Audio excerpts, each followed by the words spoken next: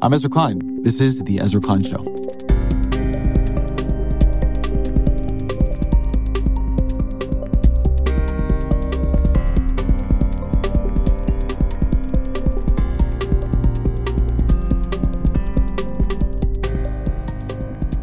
How do you introduce a podcast with Rick Rubin? So he may be the most influential music producer alive. It seems like a fair statement. He holds 9 Grammys. He co-founded Def Jam Recordings. He was a co-chair of Columbia Records. And he has just worked with the most stunning array of artists. Just a very, very partial roll call. Jay-Z, the Beastie Boys, Run-DMC, Slayer, Slipknot, Neil Diamond, Johnny Cash, Eminem, the Red Hot Chili Peppers, Kanye West, Brandi Carlile, Adele. It is a lot of very different kinds of artists who trust him, who seek him out. So what does he have to offer them? What is he giving them? Rubin just came out with this really fascinating, unusual book called The Creative Act, A Way of Being. I expected stories of late nights in the studio with famed musicians, but it is not that at all. This is a spiritual tract. It's a guide to finding and cultivating and inhabiting states of mind that foster creativity, but not just a kind of creativity that leads to art. You don't have to be an artist to get a lot out of this. How to really listen to another person, how to deepen your openness to the world, and then also deepen your discernment in it, your judgments about it, your taste. How to know when something is for you good. How to know and trust yourself when it's not good enough or not done yet. There's a funny way in which the conversation ended up playing out themes of the book. We did 2 versions of it because the first one didn't quite find the right level. And then as we began, and this is a conversation about a book all about achieving more open states from which to listen, Rubin's suggestion was we get ourselves closer to that state by taking a few deep breaths and sync. And so we did. And I left that in the audio because it may open your taste and it may change your experience of the conversation too. As always, my email, EzraKleinShow@nytimes.com. Rick Rubin, welcome to the show. Thank you, sir. So this is going to be a conversation about finding the states of mind that help you listen, that help you discern, that help you create. And so as we start it, how should we find the right state of mind for this? Well, we can do maybe 5 slow, deep breaths together to get us rolling. And on the inhale, think about the inhale.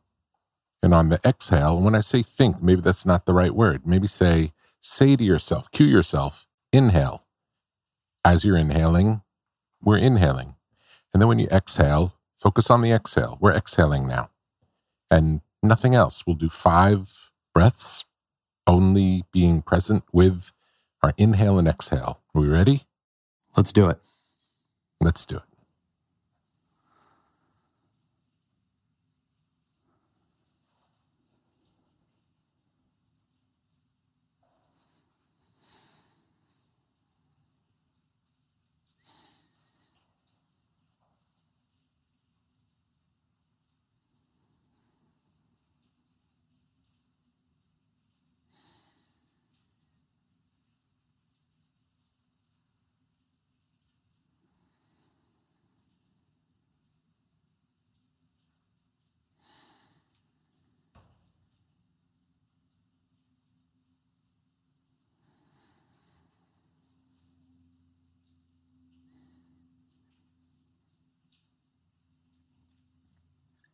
So assuming your breaths take about the same amount of time as mine, where are you that you weren't a minute ago?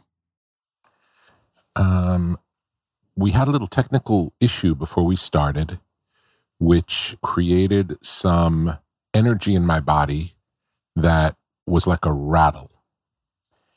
And by the second breath, it felt like that settled. And by towards the end, I realized I don't know how many breaths I've done because I'm feeling very relaxed. and that felt really good. That's what it did for me. And I also felt like, and I don't know this, but it tuned us to each other. that now we're starting at least on a closer wavelength than before that happened. I think that's right. So I normally think it's cliche to begin by asking anybody about the title of their book. But I do think there's an interesting interaction for you between the title and subtitle, the creative act and a way of being. So tell me about the way of being side of this. The way of being is really what the book is about. The creative act is what I started out wanting to write. And through the process of looking at what were the decisions made to make things to the best of our ability, it came back to a way of being. And that right now, regardless of what else is going on in my life, the most important thing in the world to me is this conversation that we're having. This is what we're doing now. And as long as it takes is as long as it takes. And if it went all day, I would go all day. And that's the way of being in the world. It's a combination of paying attention and commitment to doing whatever it takes to do your best, whatever that is. You and I have talked a bit about your love of Stephen Mitchell's translation of the Tao Te Ching.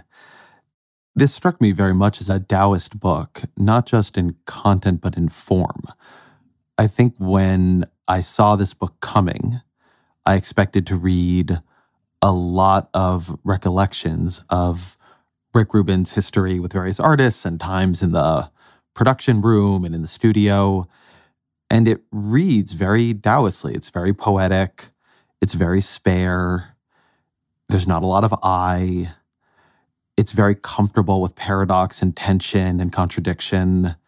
So that was intentional. Absolutely.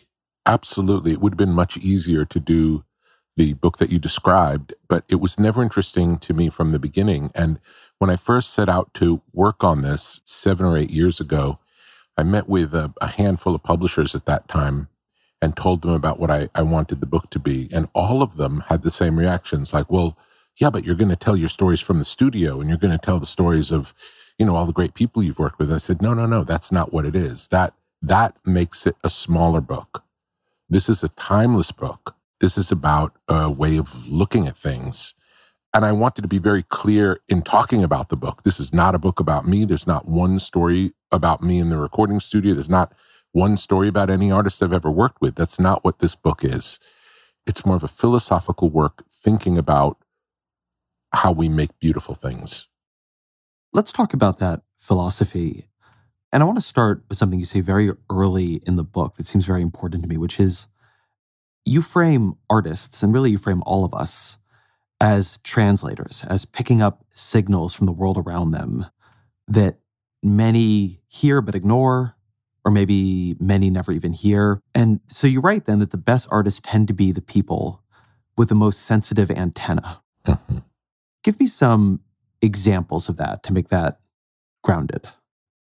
Okay. The first example that comes to mind is recent. I just made a new album with Neil Young, and it's called World Record. And the way that came about was he was hiking in Colorado on a daily basis, and he noticed that he was whistling. And he doesn't whistle much, and he doesn't whistle well, but he noticed that he was whistling. And he noticed what he was whistling was interesting, and it wasn't a song he knew. And he decided to record on his little flip phone, because he has an ancient flip phone, the whistling. And he did this every day. And he collected 10 or so of these whistling melodies that if you asked him, he would say he did not write. He essentially channeled them. They just happened. And he was aware enough to capture them, and then aware enough when he had a handful of them to say, I think I could make this into an album. This is interesting. I like these melodies, and they're unlike any melodies that I normally write. So that's the basis of this album. It came from something outside of himself. We laughed a lot in the studio about, I'd love to meet the guy who wrote these songs. Who is this guy? They don't sound like Neil Young songs. And then when he sat down to write the words, he wrote the lyrics to all of the songs in 2 days without changing any words. It just sort of happened. And he said that's never happened to him before either. So from the beginning, and this is someone who's been making albums for 50 years, he found an entirely new way to work, not based on him deciding to find a new way to work, not on an intellectual choice he made, but on noticing these whistling pieces are coming through. First step is I'll collect them. And then looking back, it's like, I feel like these are good. This is the beginning of something. So that's an example of being open to what comes. We recognize, we'll overhear something that someone says that's just the phrase we're looking for. One dimension of this for you is a view that the out there of art and ideas, of zeitgeist, of energy is real. That creativity isn't just something we summon from inside ourselves, but something that we are being able to pull from the world around us. And it creates a sort of sense of ideas as having their own volition. You write that if you have an idea you're excited about and you don't bring it to life, it's not uncommon for the idea to find its voice through another maker. This isn't because the other artist stole your idea, but because the idea's time has come. Yes. You call it elsewhere a great unfolding. Tell me a bit about that idea of ideas as having almost their own life. We see it happen in movements of art where there'll be one artist somewhere in the world who starts working in a particular way. And then someone in far off reach, unconnected, a similar thing starts happening. Sometimes 2, sometimes 3, sometimes 5. And they're not imitating each other. It's like a bubbling up of this is what's next. Now, maybe the less mystical version of it would be if all of these things came before, this is the natural reaction to all the things that came before. You could make that argument. You could say that punk rock was a reaction to, the complexities of progressive rock. Maybe, I don't know. But the fact that the Ramones sprung up in New York and the Clash sprung up in the UK and didn't really know about each other at the beginning of that. It's interesting that these movements happen, and we see it again in painting all the time, where you'll see a style appear and it changes. All of abstract expressionism isn't a copy of the first abstract expressionist. It happened. The time was right. And it seems like we see big ideas change in the world, and we see things happen where possibility is unlocked. Is it purely that the mental block of believing it's not impossible is what allows us to do it? Maybe so. I don't know. But belief is a very, very powerful thing. I talk about it in the book. And the beauty of belief is it doesn't matter whether the thing you believe is true or not. It's your belief in it that gives it its power. It's not the truth in it that gives it its power. It's your belief in it. So belief is a really powerful force in the universe and a great one to have on your side. I talk also in the book about how you have to believe that something that doesn't exist can exist to bring it into the world. If you start with the idea that it's impossible, then it's impossible. We believe our way into things, allowing them to come into being in the world. And it is, for me, I have to say it's magic because that's my experience of it.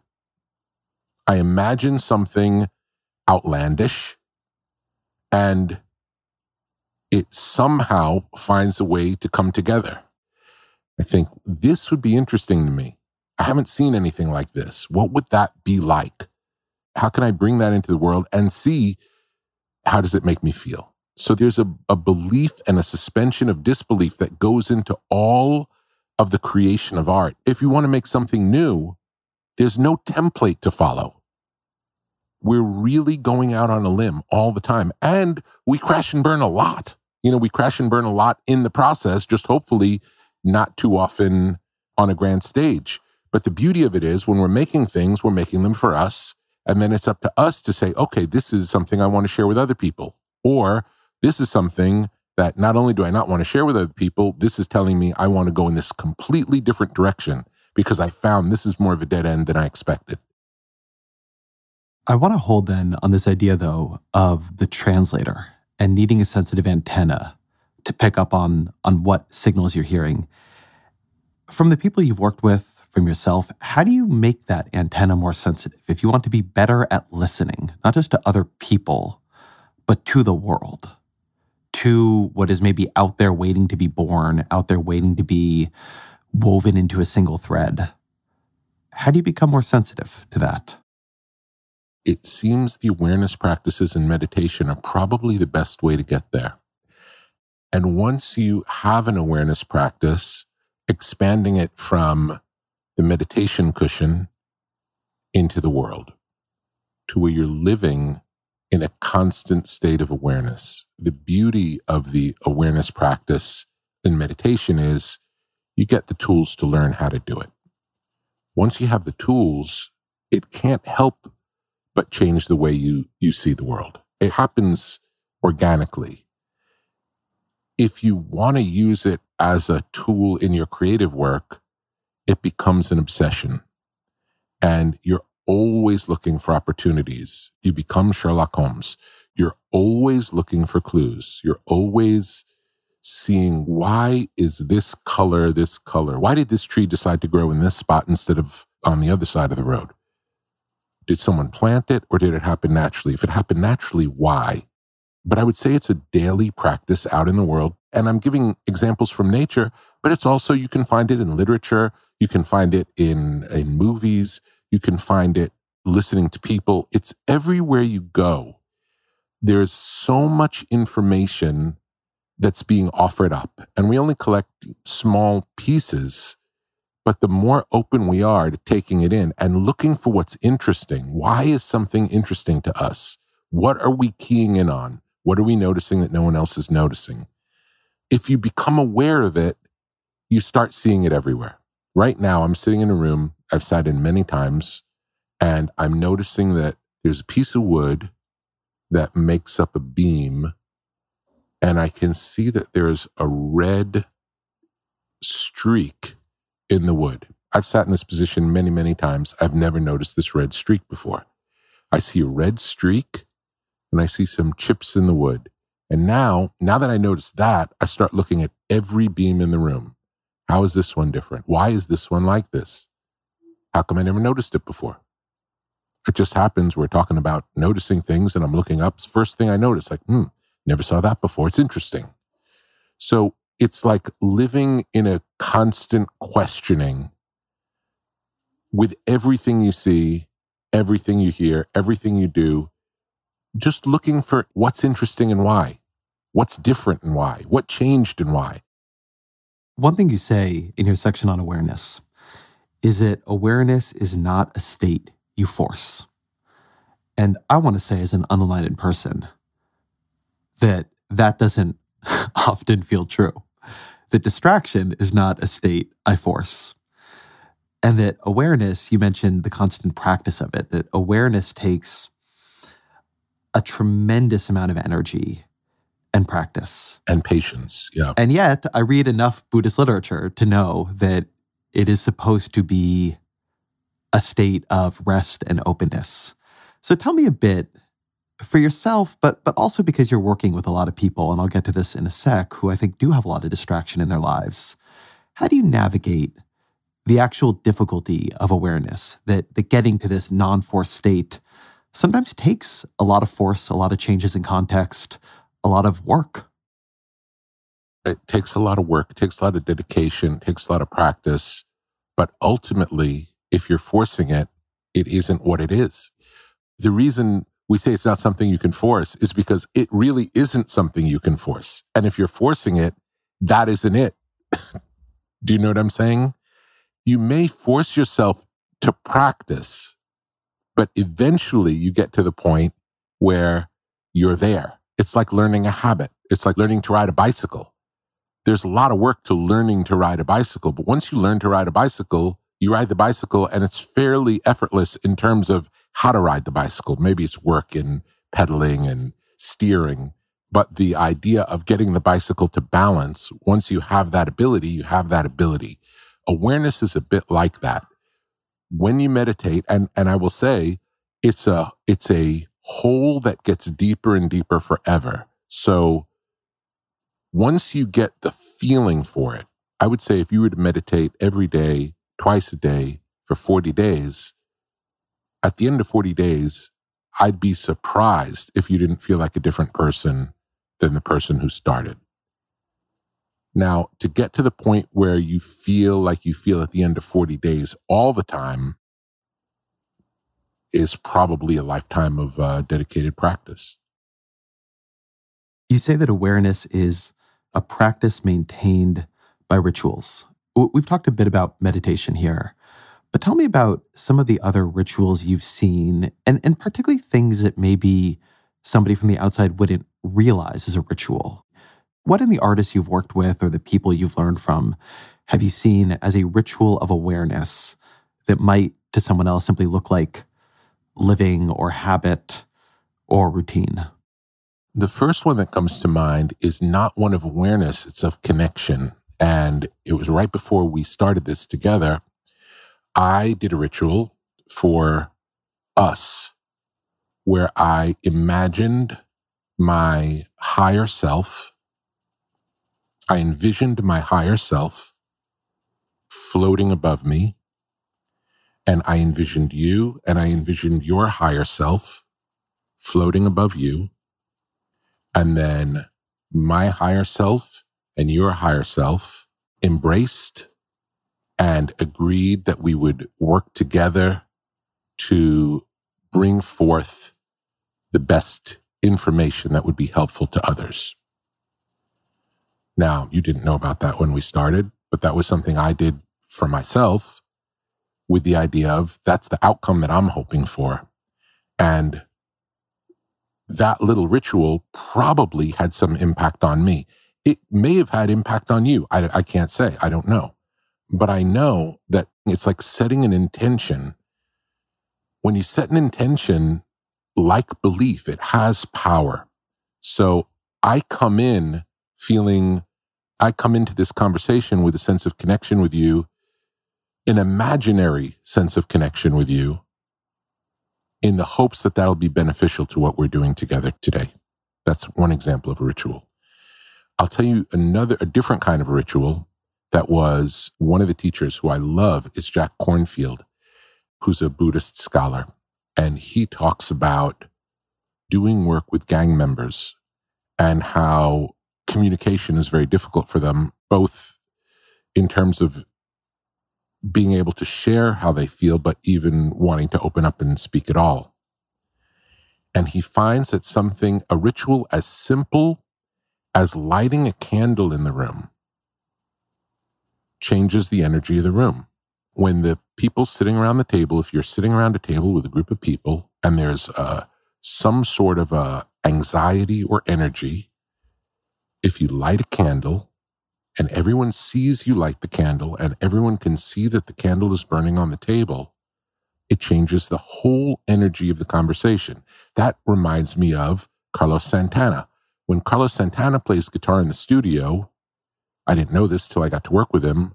Whenever he's playing, there's a little music stand in front of him turned on its side to be a table with several trinkets of meaning to him, a picture of a guru that speaks to him, and he lights a candle and he burns incense. And if he's playing guitar, there's a candle burning and there's incense in front of him and there's a picture of his guru.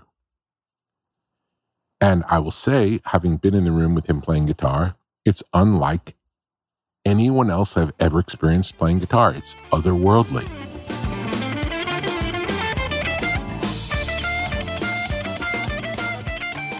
Now, I can't say it's because of those things, but for him, that's his ritual. And it clearly works. Like I get to see it work. I get to see it work in real life. So I think the burning the candle could be a really nice one pretty easy for us to try that one when you're in a scenario where you want to change the energy of the space or create an intention of going in deeper. Try lighting a candle, see what happens. A lot of your advice and thinking about awareness in the book, it's very spiritual, it's very meditative.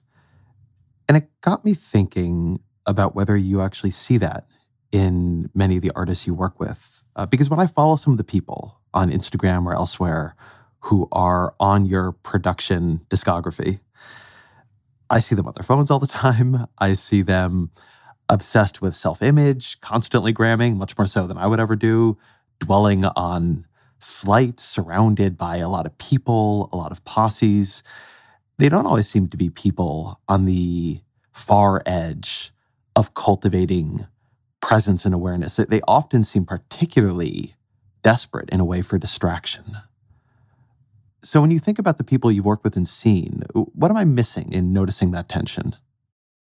That may be the case. That may be the case. And I think one of the reasons that they seek out working with me or spending time with me is they very much like the piece of the way I approach things.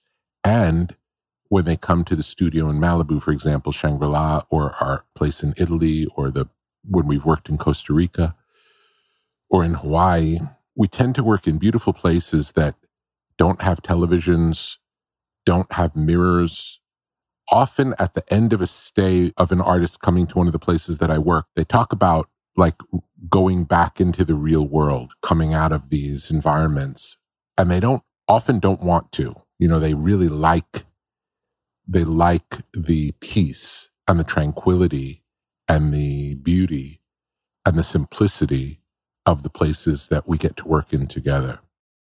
Do you think social media and the modern culture we have of attention and the business of buying and selling attention are a hindrance to creativity and awareness? Do you think that almost as a species, or at least the digital part of our species, that we are structurally in a worse place for receptivity than we were, say, 50 years ago? It's certainly different. I don't know that I could say if I think it's better or worse. It's different. It's more foreign to me, being a grown-up. Often with technology, we see it happen in two directions. We lose something, but we gain something. And maybe we're losing something on the awareness side, but gaining something on the amount and availability of content. I know that when I was young, the things that I liked were hard for me to learn about, find out about, or participate in. So I had to go to great lengths to learn about things I was interested in, whether that was in the early days of punk rock or being a magician, you know, having to drive long distance to go to a magic store and spend time with the other budding magicians, or whatever it was that I was interested in. It was always difficult to get access. And in terms of punk rock, I didn't really have any punk rock friends. No one in my high school was a punk rocker. I was the only one. So it was a lonely existence. And now, if there's a new movement of any kind, you can find a community of like-minded people all over the world and share ideas with them. And it seems like that's a very good thing. And I don't know if that trade-off is balanced, but I think there are always good and bad that come with all of these changes. I think that's certainly right.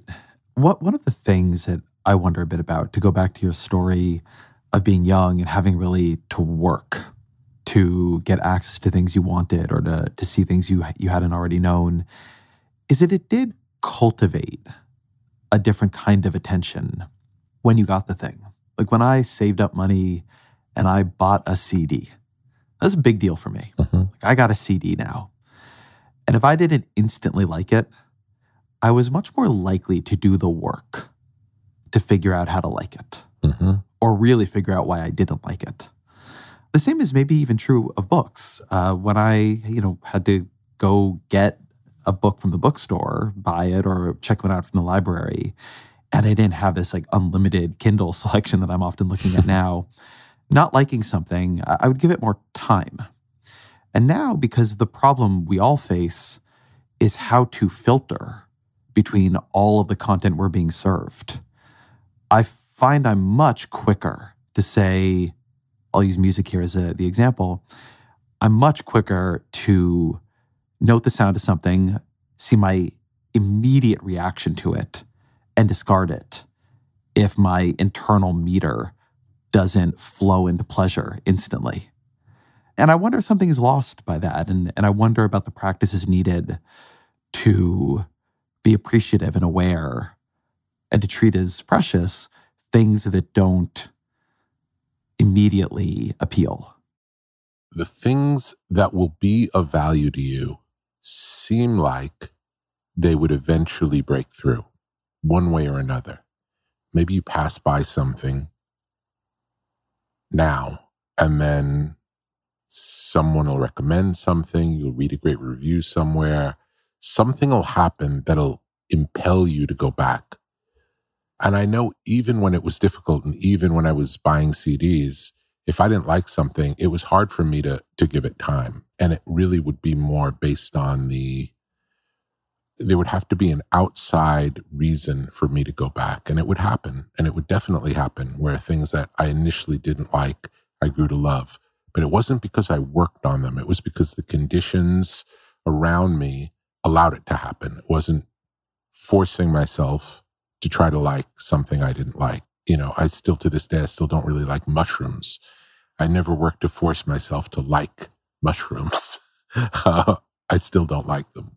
Are you saying the food or the psychedelic here? The food. No, I'm saying the food. I've never done the psychedelics, but the food, mushrooms, I've never liked the taste. I've never liked the consistency of mushrooms. I tend not to use any drugs, but maybe the reason particularly I haven't taken mushrooms, because the idea of psychedelics are interesting to me. Maybe the fact that I don't like eating mushrooms has some psychological feeling of this is not for me.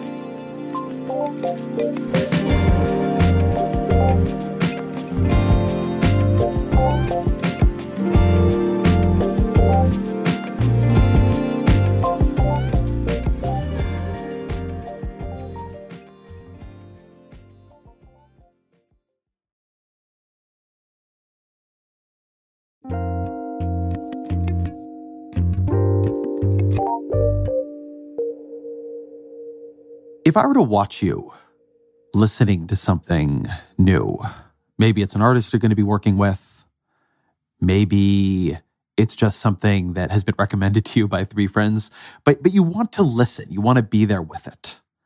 What would I see happen? Are you in a dark room? Are you wearing headphones? Are your eyes open or closed? What is a practice of listening when the listening really matters to you look like? My eyes are closed. I'm in a space with complete silence. That could be a room in my home with speakers. It could be in the car. It could be in the recording studio. Those, I say, would be probably the main places where that would happen.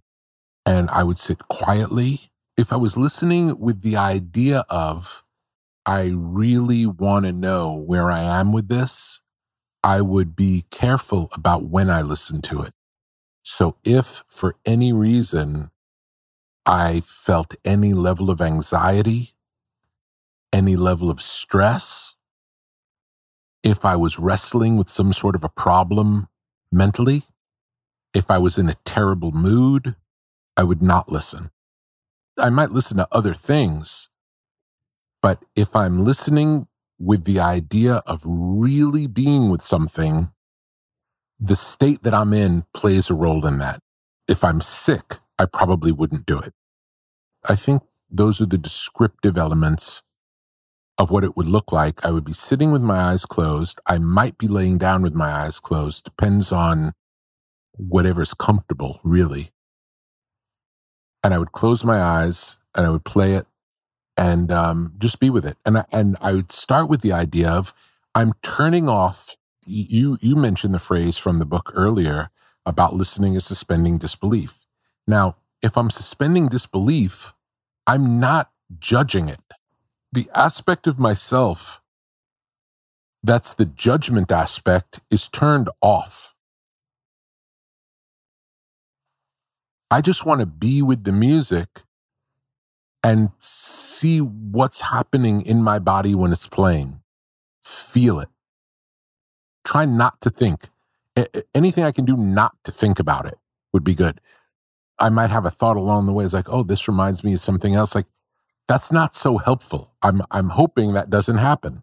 Or if it does happen, it would be like being in a meditation where in my practice, I'm focused on my mantra and a thought pops up. Happens all the time.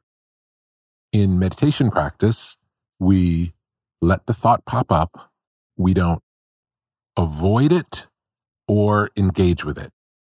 We think of it almost like a bubble. Like a bubble floats up and we just let it float away. And we go back to our mantra. So in the case of listening to music, the music would function as the mantra. And if a thought popped up, I would try using the practice, what I learned through the practice of meditation, of letting the thoughts just not engage, not push them away, but not engage, so that I can really be with whatever's happening. Tell me about what you call the vessel and the filter. The vessel is the part of us that holds everything that we've seen over the course of our lives. And the vessel contains things that we collect and things that get in there without us knowing. So we may have learned a lesson from a teacher or an adult when we were young, and that got stored in the vessel. And it may be accurate and it may be not accurate. And what's in us, what's stuck in us, there are definitely the things that we've collected that we loved. Everything we love is in the vessel. But there's also a bunch of stuff that just got in there through living life. And the filter is when things are coming from the outside world, how we interpret them and how we see them, that's our filter. So we can experience the same thing and have a very different reaction to the thing that we see. I'll tell you a story. This is interesting. I'm thinking about this because I'm currently listening to Quentin Tarantino's new book, which I love. And he talks a lot about very violent movies. And I tend not to like violent movies. And it reminded me, I was living in Boston in the summer between my junior and senior years of high school. And I went to a movie theater in the Harvard Yard. There was a midnight movie. A lot of kids were going, and I thought, okay, I'll go. But I never liked horror movies or anything like that. And the movie started, and in the very first scene, you see a person who's a zombie, but he's a person, through the scope of a rifle. And then you see this person's head explode. And it was horrible. It made me nauseous seeing this. And I'm in a theater full of other young people, pretty much all my age, who jumped up and screamed like, yay, like they were seeing what they came to see. And then over the course of the movie, this happened thousands of times. And over the course of the movie, my sensitization of it making me nauseous, by the end of the movie, it didn't make me nauseous anymore. Not because it wasn't disgusting, but just the way humans are. I imagine is the way it is for people who go to war. You find a way to compensate or calibrate yourself to this is how it is now. And this is not that it's okay, but that somehow we adapt. We adapt to this new condition. And I remember thinking after seeing this movie, it's like, I don't feel like this is good. I don't want to be adapted to seeing people's heads blow up and feeling like it's okay to cheer. It's wild. It was just such a surreal moment. So my filter rejected that first atrocity, seeing that atrocity on, yet everyone else in the theater, through their filter, that was what action was. That's what excitement was. That was an adrenalizing experience. And I can't say mine's right and theirs wrong. And that different experience is our filter on the world, because we were all watching the same movie, but how it affected us was different. I'm interested to hear that story of your youth because it conflicts with a suspicion I had about you. Okay. So I was looking over all the work you've produced, or all the work that I could find that you produced to prepare for this. And one thing I noticed was that early in your career, the first 10, 15, 20 years of production, the work you were attracted to or seemed to be working on was really quite aggressive. It was more aggressive forms of rap and hip hop and metal. It was a lot of production of Andrew Dice Clay's stand-up albums. And there are a lot of issues with Andrew Dice Clay, but one thing I think everybody can agree on is he's got a very aggressive form of comedy. And that seems a lot less true for your recent productions. And your book is very notably gentle, and your demeanor is very notably gentle. So I was going to ask you if you felt that your filter, your taste, your temperament had changed in that way. But it sounds like there was something there at the beginning too, in terms of what you did and didn't like. So tell me what I'm seeing there in the shift of what you've worked on. I think it's just more a question of what's going on in the culture and age. Those two things are playing a role in it. I like outlaw elements. I like things that seem like they go too far. I've always liked that. I still like that. I like being shocked. I like the extremes. But maybe now I might like the extreme in a very quiet way instead of in a very loud way. But I think that might just be a function of age. I still am capable of finding the aggression in a piece of music and helping support that. And maybe when I was younger, I don't know if I would have been as good at the more delicate side of things. I don't know. But I think my taste is the same. I just probably spend more time in a mellower world. But then again, I've been meditating since I was 14. Like, I always seek peace in my life. I like to be by myself. I like to be in quiet spaces. I've always lived a bit of a monk-like life, even when, producing very aggressive music. What's a work you find moving or interesting for the extremeness of its quiet? The first one that comes up, there's a song we did with the Chili Peppers that was so delicate and quiet and beautiful. But one of the techniques that has appeared in the studio is if we're looking for a very, very quiet, delicate performance, making the headphones that the musicians are hearing very loud, so loud that if they play at normal level, it's deafening. And it forces everyone to play so delicately, like almost as if, you just touch a guitar string and it's really loud. It creates a whole different feeling. You can make a louder guitar sound quiet based on turning a fader down, or you can make a quiet guitar sound loud based on turning a fader up.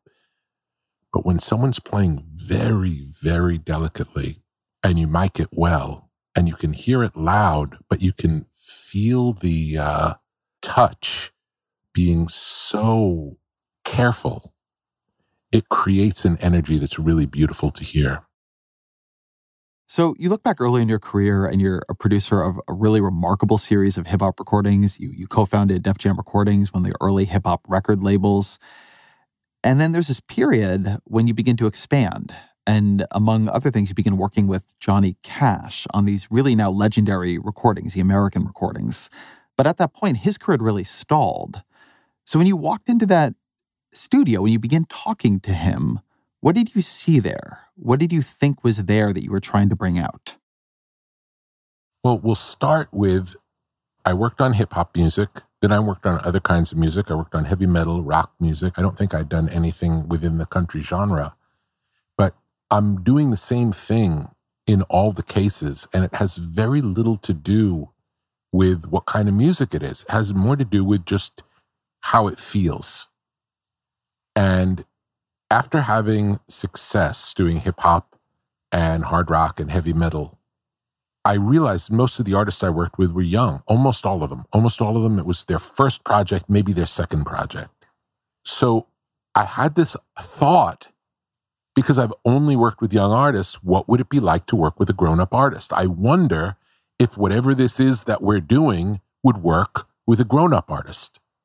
And I thought about who is the grown-up artist who has the potential to be great, or who has been great over the course of their life, but maybe isn't doing their best work now. And that was a key to it, because it wasn't finding someone who was doing the best work of their lives and working with them on more of that. It really was who's someone who's proven that they could do it, but who hasn't been doing it for a long time. And the first person I thought of was Johnny Cash. And it had nothing to do with him being a country artist, it had to do with him being, in my mind, an iconic figure and someone whose best work, I think everyone would say, including him, was long behind him. So it was more of an experiment. And as you walked into that room, though, what did you see in him? I mean, beyond that his best work had been behind him, when you met him and you tried to open yourself to what he was and what he could be, what was it you noticed? And then how did you guide him there, if that's how you would describe what you did? I felt a very deep, soulful human being. He seemed like someone who had essentially given up on themselves. He was a huge star on Sun Records, along with Elvis Presley. Then in the 70s, he was the biggest artist on Columbia Records, and then over time got dropped by that label. He was playing at dinner theaters, and I don't think he thought of himself seriously as a current recording artist. I think he saw himself as someone who's past their prime and now was getting to sing the old songs in front of the audience who's interested. And we met at a dinner theater in Orange County. I watched his show and I thought he sang great. And I thought it was a great experience, other than the sadness of seeing this iconic figure singing, in a room of maybe 150 or 200 people who were eating dinner as he's singing. I was curious to know what would a great new Johnny Cash album sound like. And I had no idea what that was. And usually with the artists I work with, I have no idea going in what it's going to be. And I met him backstage and I liked him very much. And we didn't speak very much. We sat together for a while, but I would say he's quiet and shy. I'm quiet and shy. And we just were in each other's presence for a while, said a few words to each other. But I would say there was some sense of connection. And he may have said, "So I understand you want to record me." And I said, "Yes." And he said, "Well, why would you want to do that? Or what would you do different than anyone else has done?" And I said, "I really don't know. I'd be curious to see what happens if we got together and you just sang me songs on acoustic guitar and played songs for me that you like over the course of your life to give me an idea of who you are. Like, so I understand your taste. And then once we do that, we'll figure out what to try to do." And he agreed to do it, but he didn't agree to do it enthusiastically. It was more of a, why does this person, it's funny you say, he didn't know who I was. He's like, why does this guy want to work with me? Doesn't make sense. So he thought if I cared enough to want to do it, he would see where it went, but with zero expectations. And then we did that, and he would start coming to my house, and he would sit on the couch and he'd play me songs on his guitar, and I learned so much from him because he had this wealth of history of music. He knew so many songs. He didn't know many modern songs, but he knew songs from the past, and he knew songs from his childhood or from before he was born that I'd never heard before. And he would sing me these beautiful songs. And I recorded the songs not with the idea of anyone ever hearing them. I recorded them more as a reference, the same way that we make notes in the studio. It's like, I'll record these songs so that we have a reference of all the songs that you play me. And then if there's a question between which songs to do, we could listen back and decide if, it comes down to choosing between two songs, we could listen to the original time that you played them for me and decide what to do. So it was purely to document the experience for us. And we did this over time, over and over again. And then it got to where we had, okay, here's a handful of songs that we think it's time to record. And then we booked studio time and went in with different musicians. And we did this several times with different musicians, great musicians.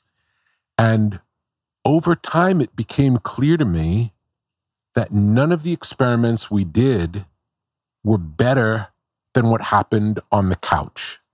And that actually the solo acoustic performance on the couch was the most interesting thing that happened, even though when it was happening, I had no idea that it would ever be a record.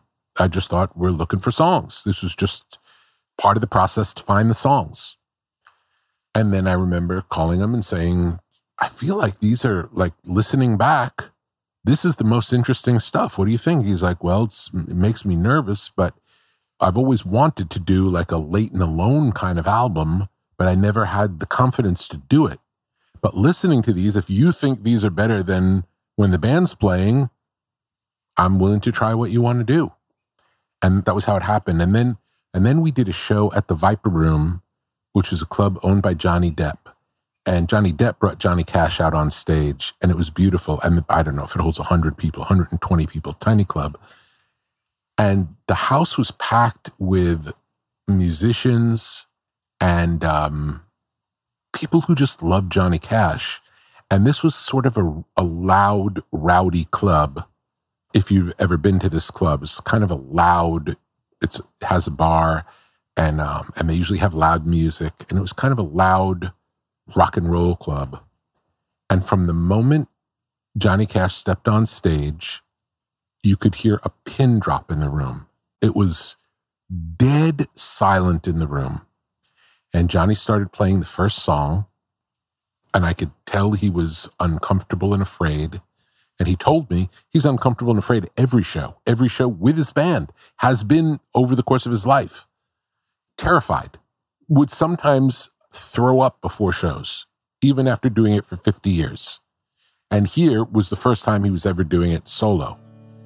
Came out solo. There once was a man, and he couldn't cry. He hadn't cried for years and for years. By about the third song, he got in the groove and just was feeling comfortable. And the love after every song, even the first where he was uncomfortable, the love in the audience was so profound and the cheers were so strong that I think the acceptance of the people in the room gave him the confidence to continue the show. And it was a beautiful, beautiful moment. And I think after that show, he was convinced for himself that maybe this is okay to put this out as a record. Delia, oh Delia, Delia all my life.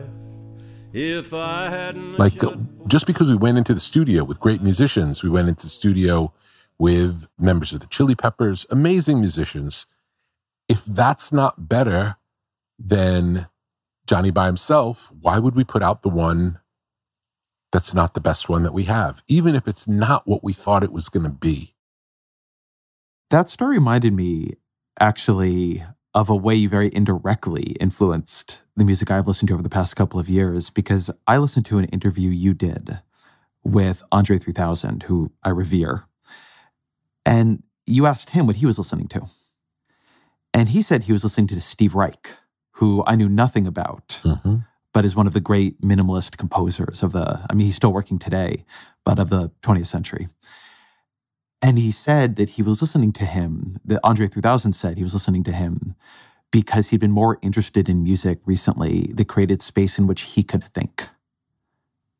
And I immediately thought, well, anybody he's listening to and describing that way, I want to listen to. And it has kind of sent me on a whole different musical journey. And I've gone to see Steve Reich music live, and I really, really adore his work. But I'm curious about that idea of music that creates space in which you think and how you approach that. It's interesting because Steve Reich is a great example of extreme music. Mm-hmm. And when you're 15 years old, maybe the extreme music that speaks to you is Slayer. And when you're 40 years old, the extreme music that speaks to you is Steve Reich. It's a great way of putting that. Yeah. Explain what's extreme about him. It's very repetitive. In a way, you could say it's non-musical. It seems to be more almost algorithmic, even though it's not. It's like hearing a cycle over and over and over again, sometimes overlapping with another of a similar cycle, sometimes changing in very small ways, and they could be very long pieces.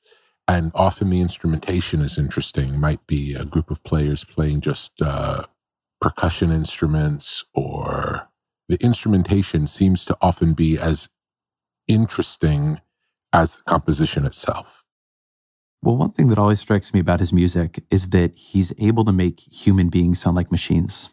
Mm-hmm. Like when I think of Pulses, which is one of his great works,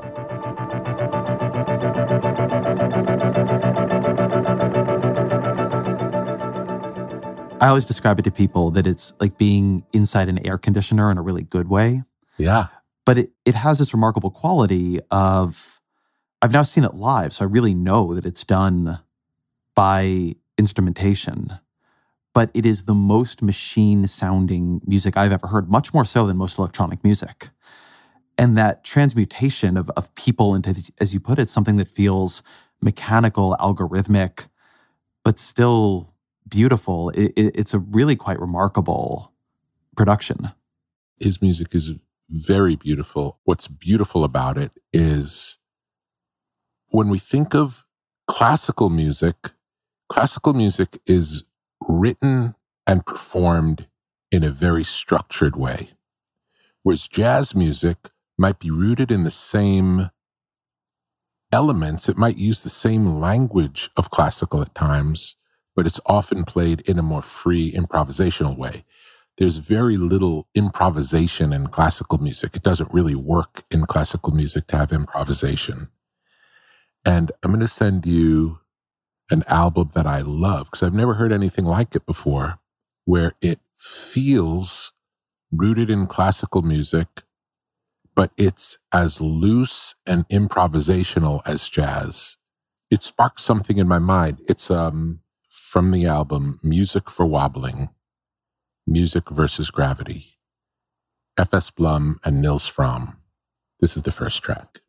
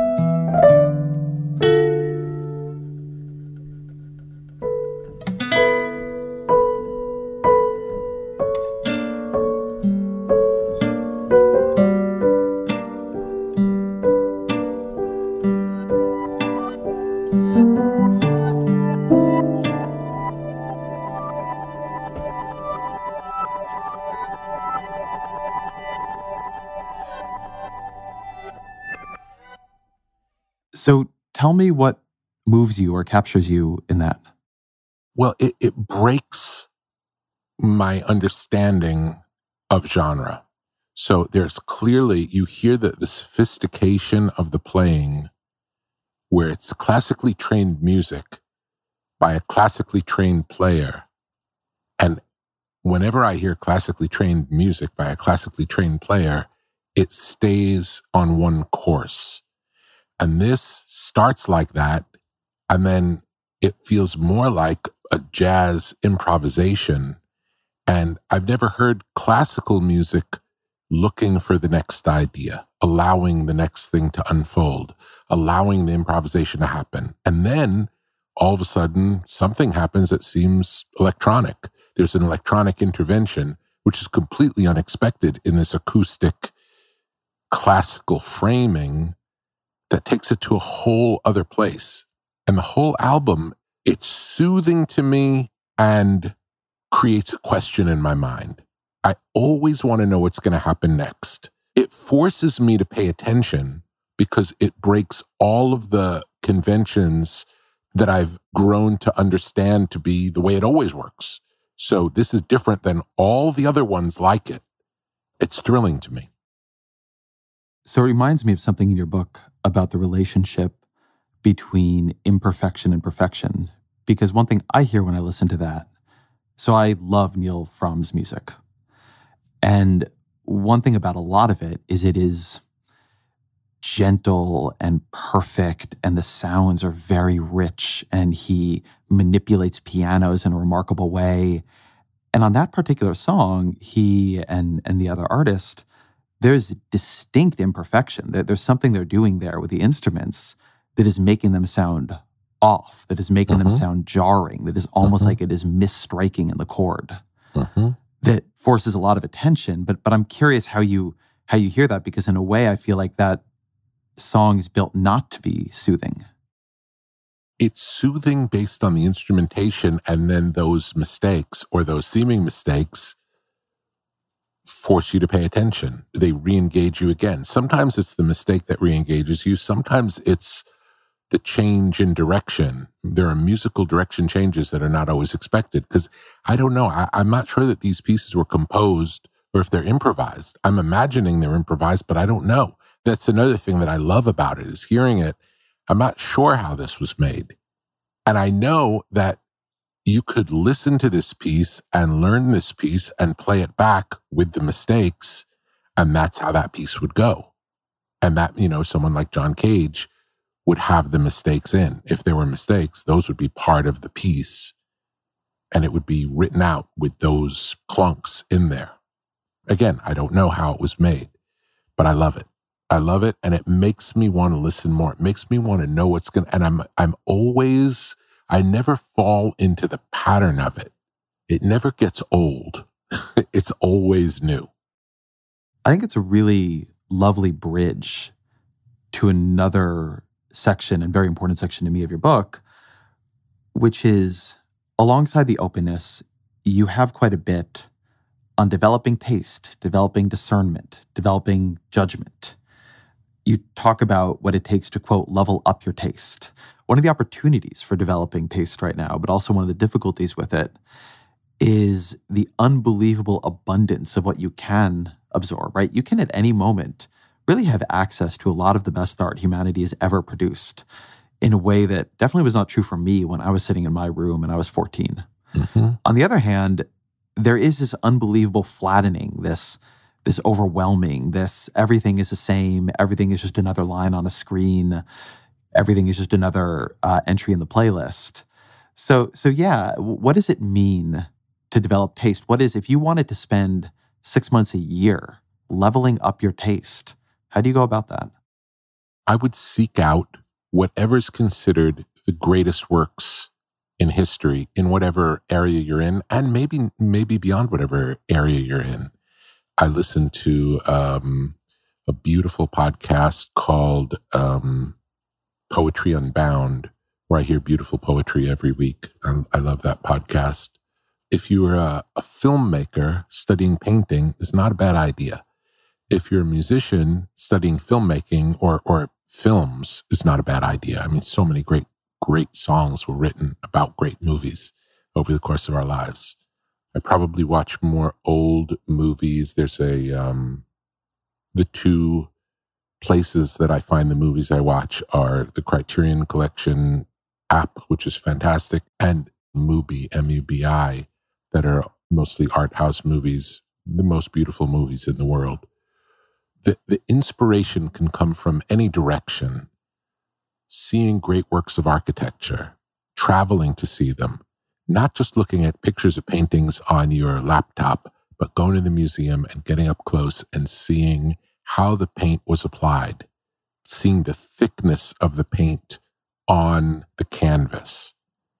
So many things don't translate. I would say if you see a sunset and it takes your breath away, and if you take a photograph of it, the photograph doesn't have that same quality.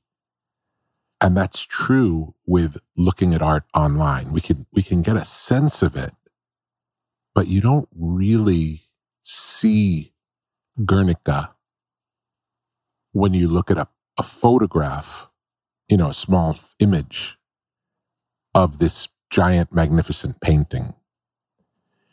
Go outside of your normal taste in music and maybe do a deep dive into the historically greatest country albums ever made, or country songs ever made, or the historically greatest jazz recordings if you've never really listened to jazz, and listen enough.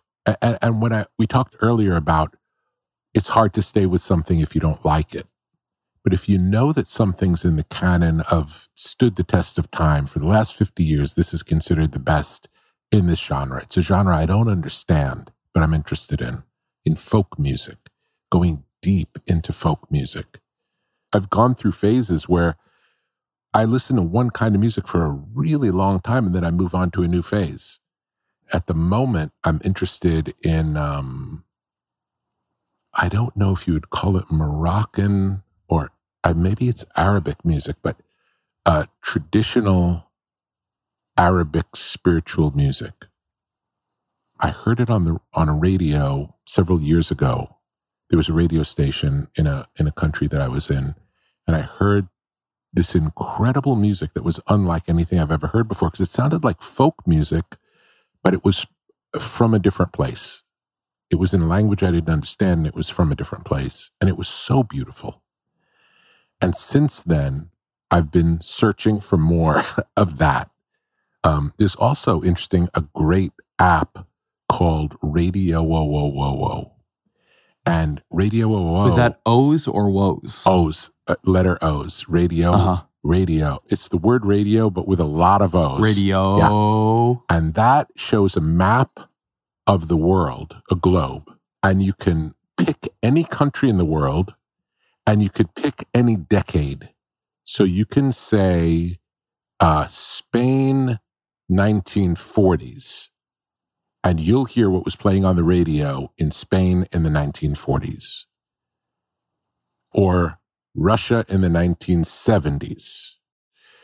It's wild. It's like being in a time machine where you're showing up at these places and turning on a car radio. That's what it feels like to me. Like it's truly transported to another dimension listening to this. And I find it very inspiring, and it's fun just to hunt around the world and to pick decades and move. What's it like in the 90s? And then what was it like in the 1930s? And maybe even chart the progress through the different decades in the different places. It's so cool. And how different two countries next to each other, let's say Italy and France, how radically different the music on the radio in those two places were, even though you could drive right over the line and be right there. It's that close. It's a radical, fun trip and opens your mind to possibilities. Really, it makes me excited about music again when I play with that. You write about leveling up your taste, quote, "This applies to every choice we make, not just with art, but with the friends we choose, the conversations we have, even the thoughts we reflect on. All of these aspects affect our ability to distinguish the good from the very good from great." Give me some examples of what you mean by that. Yeah, that's heavy. At different points in your life, we have relationships with people or friendships with people that make sense at that point in our lives. And we're seeing the world in somewhat of a similar way. And over time, we might find they grow in a way that we don't, or we grow in a way that they don't. And also sometimes the opposite is true too. I will say sometimes having people around you who have very different ideas is really helpful and more true to what it's like being in the world. And I'm suggesting pay attention to your network of friends, the things that you read, everything that you take in, what you watch. Are you being true to yourself today? Are you being true to who you were when that relationship started or when that interest started? I will tell you honestly, at the time that the formation of hip hop, the early days of hip hop, I listened pretty exclusively to hip hop music for a long time. I grew out of my hip hop phase, and now I listen to hip hop when either someone recommends something great or I come across something just out in the world that excites me and engages me and gets me back interested for a period of time. But I don't listen to hip hop music all the time. But I spent a lot of my life listening to hip hop music. I don't listen to new heavy metal. I listened to that at a certain point in my life. And I continue to allow whatever's interesting to me in that moment. And whatever's interesting to me in the moment usually has other things with it. It may impact what I'm reading. It may impact the people I'm talking to. I try my best to stay true to who I am in the world today and doing my best to support who that is. And when I change, those things change. And I may go very deeply into something for a while and then grow out of it and then move on to something new. And as a creative person, having those different chapters in my life, they all bring something. All of that is in the vessel. Do you know what I'm saying? It's like, while I don't listen to the same aggressive music I used to listen to, I have a whole vocabulary of aggressive music in me that's never going to go away.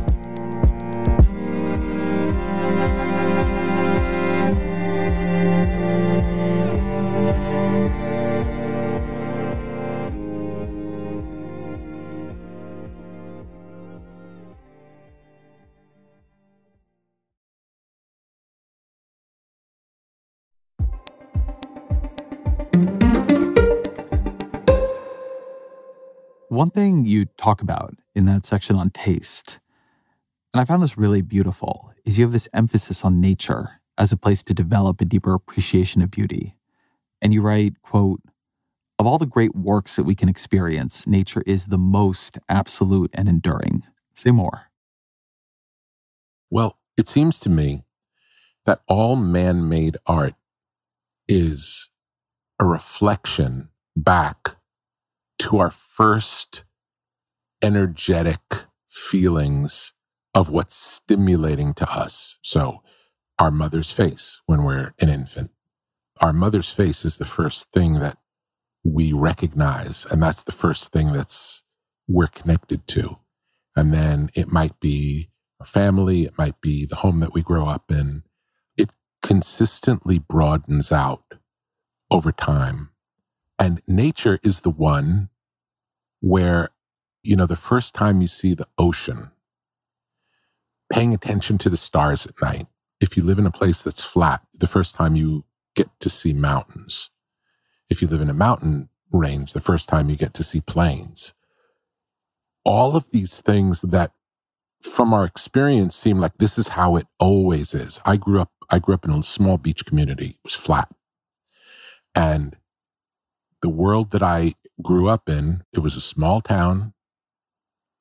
The ocean was on one side of the little island, 6 blocks away. The bay was on the other side of the little island. There was a boardwalk. When I would go to Manhattan, it was mind-blowing to me, the difference between what Manhattan was like and what the place that I lived in was like, and what the place that I was born in was like. And experiencing those changes, the thing that ultimately led to me feeling less comfortable staying in New York after imagining this is the place I'm going to live my whole life. It was my dream to live in New York, had to do with nature. I found that spending my life looking up at the sky and seeing a small sliver of sky between two buildings wasn't satisfying to me after, I don't know, 7, 10 years, however many years it was. And I felt like I need to see the horizon. I need to see the horizon every day. I can't just look between buildings. Doesn't feel right to me. I need the horizon. One thing I've noticed is that when artists seem blocked, novelists, painters, and musicians in particular, it's a very common move to decamp to somewhere more natural for a period of time, to do their work out of a hut in rural Vermont. Mm-hmm. Can you tell me about an example where you saw that move to nature have a profound effect on the direction of someone's work? I'll say what's interesting about that is that I think the magic in those things is the move more than the move to nature. The idea of changing your life for a period of time, going to a new environment, experiencing a different way of living has to impact your work. It has to unlock something. There are new things to notice. There are new feelings to be had. And it could be, if you're a city dweller, going to nature can unlock you. And if you live in nature, going to a city can unlock you. I think the idea of going somewhere to make something, it takes you out of your daily life. It takes you out of the responsibilities of your life. When you go to a remote place to focus on work, all there is that work. And it can help an artist really get in tune with themselves. I can tell you one from personal experience where it ended up not negatively impacting the work, but causing a bit of an explosion. When Trent Reznor had finished, I think he had finished the Downward Spiral album, and we talked about maybe working together, and he was very much in it. And I suggested that he rent a house in Big Sur and go live in Big Sur and see what happens there, because it's a different kind of a place.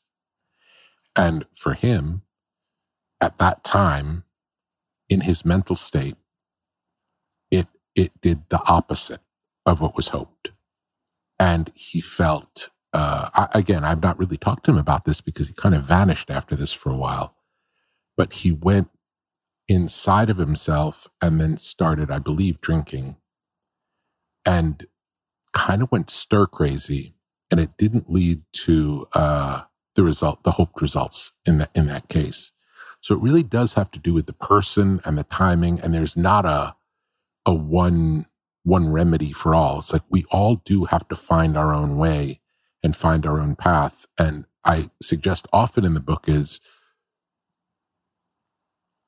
try to open yourself to another way than the way that you think is the way, and see, just experiment. If you're used to working dark, work light. If you're used to working loud, work soft. If you're used to working high, work low, whatever it is. See what happens on the other end of the seesaw.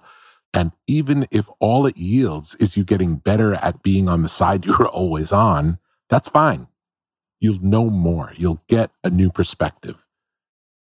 I think this speaks very deeply to your perception of the artist as a contextual creature, as a translating person. I grew up in Southern California in Irvine. And then I went as a political journalist to Washington, D.C., and I lived there for 14 years.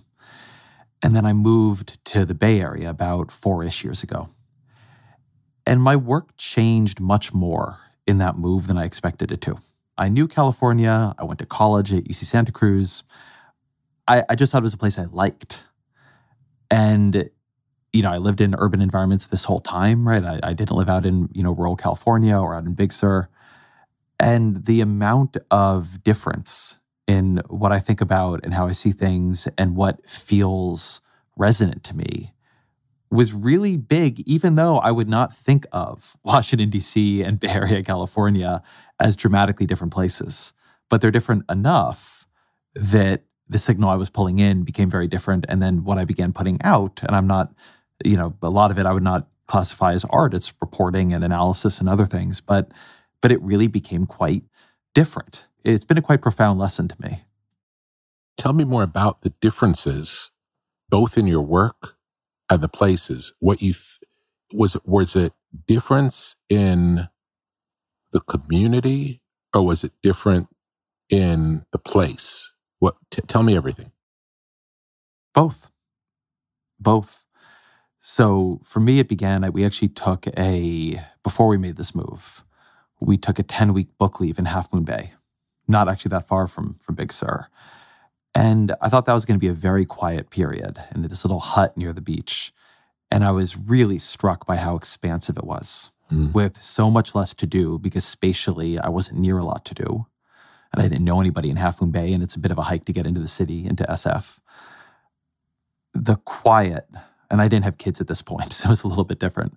The quiet I had almost never felt bigger when I expected to feel very small. Mm-hmm. So that was one pretty transformational period. And that led to the actual move, which we didn't live in Half Moon Bay. We lived in Oakland and then in San Francisco.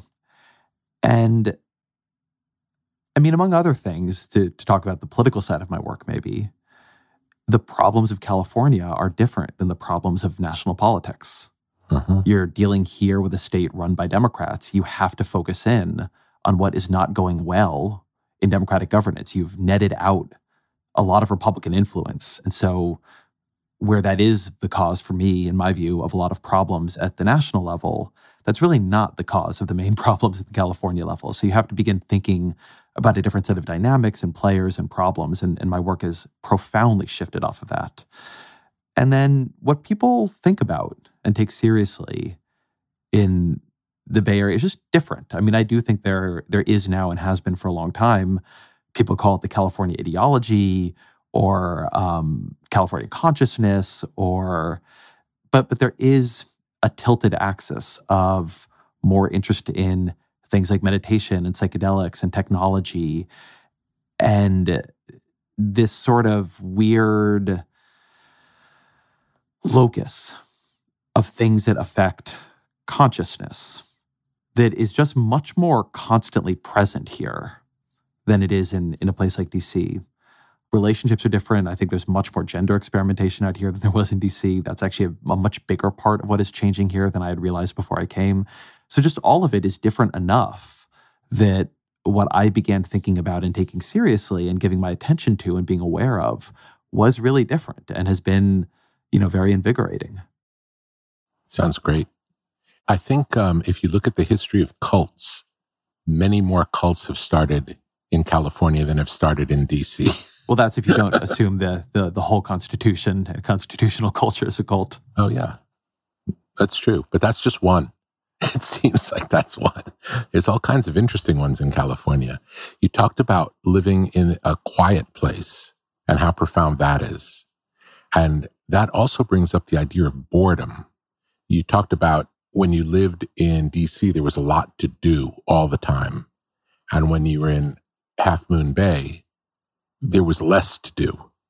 So I don't know if you didn't use the word bored, but that is a part of it, is this feeling of, well, what am I going to do now? Like, what am I supposed to do now?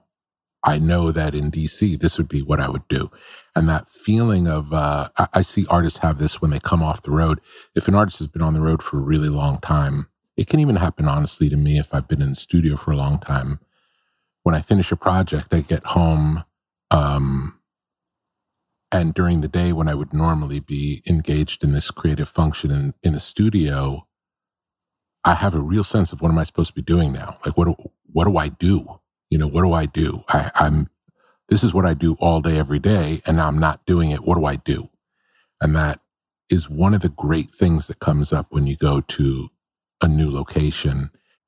All of the normal rhythms of the day get upset, and it becomes truly about one thing. I want to pick up on what you said about boredom because it reminds me of something I found striking in the book. You write, quote, "The artist actively works to experience life slowly." Why?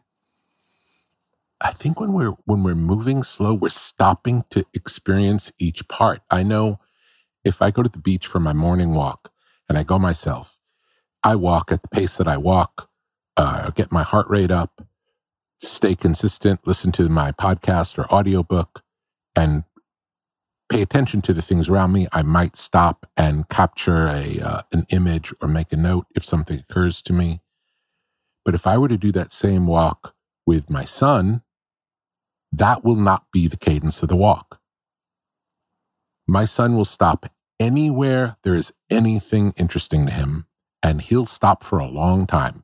He'll find a shell, a stone, a piece of wood, whatever it is, he'll stop and just engage fully. And I'm living on schedule, trying to get my steps in, and he's living in the world really as an artist, as a creative being, engaging in the world, stopping for what catches his attention. He's got no other agenda other than whatever's right in front of him that's holding his interest. So if we can get back to that childlike, the schedule doesn't matter, what I'm trying to accomplish doesn't matter, I'm here in this moment, present with what's going on, and I'm going to give attention to whatever it is that calls me. That's the practice.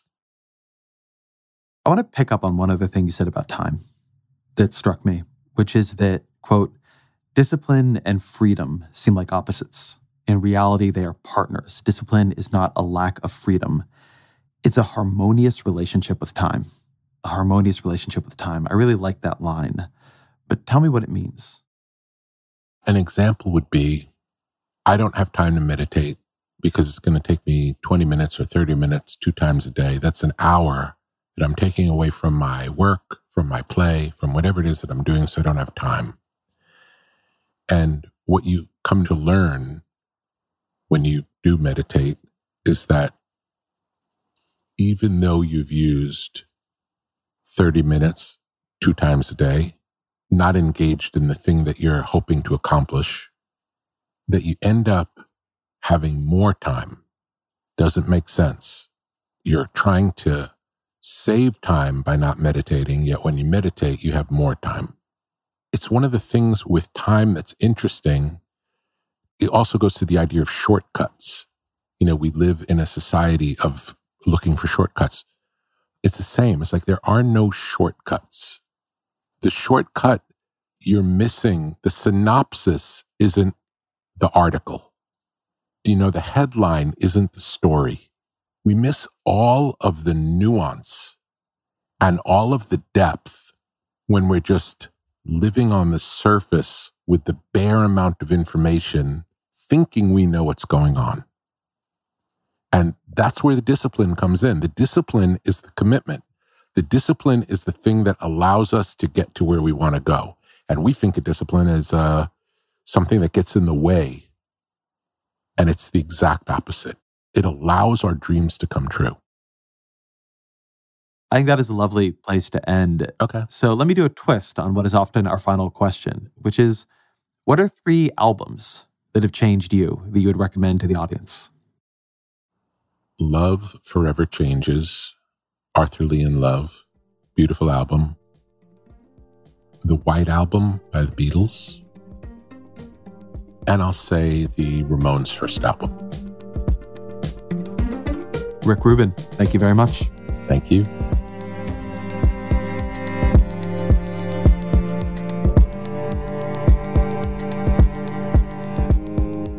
The Ezra Klein Show is produced by Emma Fogawu, Annie Galvin, Jeff Geld, Roche Karma, and Kristen Lin. Fact-checking by Michelle Harris. Mixing by Sonia Herrero. Original music by Isaac Jones.